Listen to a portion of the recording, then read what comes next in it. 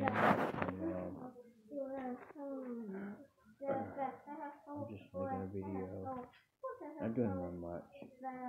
The other day I had to block somebody on my Twitter because they caused havoc in my life. So why have somebody that caused havoc in your life knowing everything you talk about on Twitter? That kind of person use what I say against me, like changes things around and say I said this, say I do that, and I never said that.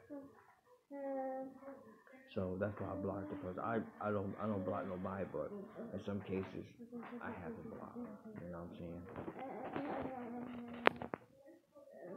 And because the person did that, got my channel shut down. My other channel only 590 subscribers.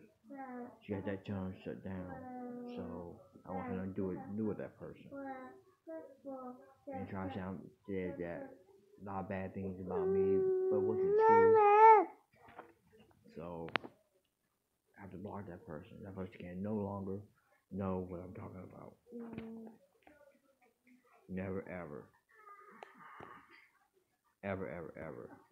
Never what I talk about.